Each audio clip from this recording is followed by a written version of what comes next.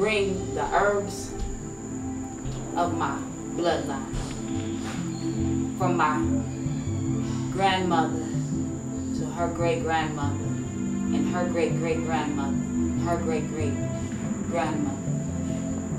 Do I bring the womb work of my bloodline, as I am a midwife and a root worker.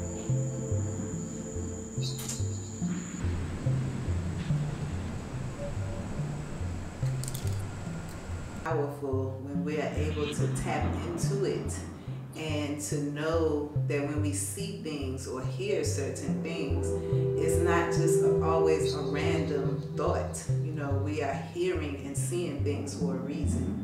And so it was really during that time that I began to be more clear about my gift in being a medium and being able to communicate with the ancestors, and knowing that they have always communicated with me even from the time that I was very young, and they have guided me, you know, and when I listen to them, then I have very good results. So when it comes to the healing, I actually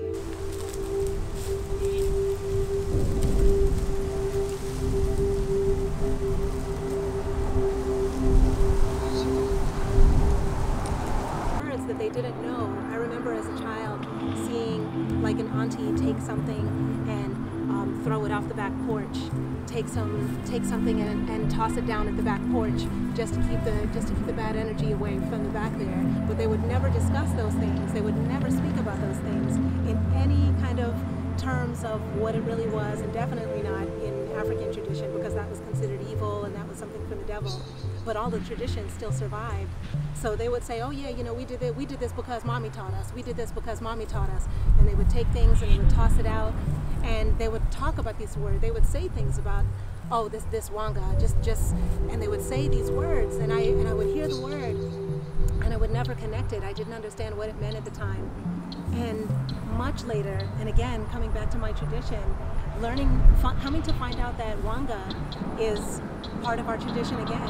Wanga is when you take the roots, you take the herbs, you take the roots, the sticks, you cast them out, you change the energy of your environment based on the things that you have around you. So the things that our enslaved ancestors would use were things that came from this area, from this region. So they didn't look anything like the things that our ancestors from the continent would use, but the tradition itself, the movement, the intention, and the actions were exactly the same. They would find the ways, and I can still remember movements of them going and taking things and tossing it out. And then to come all the way to here, to come to be part of this reality where my ancestors guided me to, and then to come to find out that Wanga is actually an Ovambo word.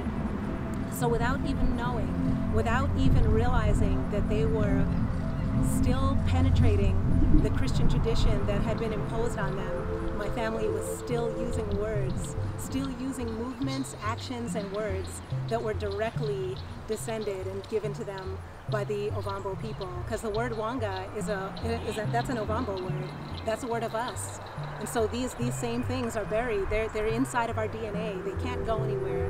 They can be overlaid with all sorts of other traditions, but there's no way for what is really alive inside of us, for what is really divine inside of us, to disappear. There's no way.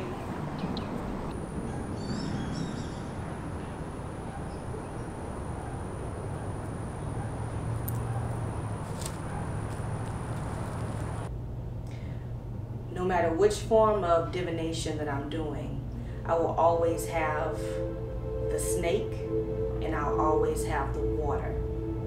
So either I'll come with my actual snake, or I'll use the snake skin from my snake, and that will be present when I'm doing divination.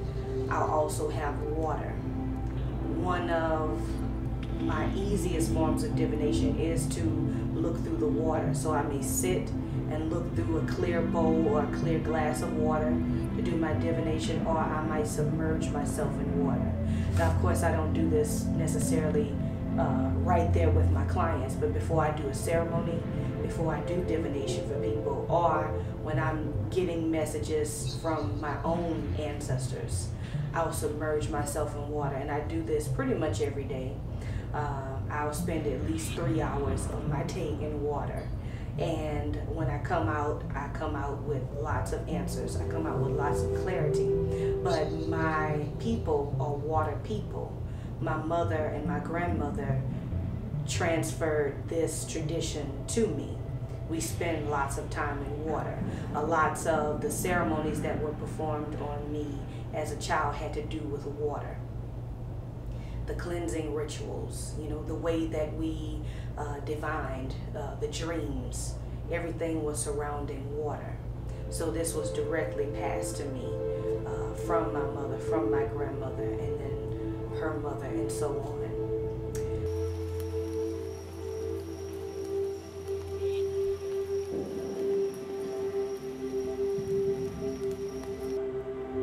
Hoodoo comes from the Akan term Undu, meaning medicine from roots, trees, plant life.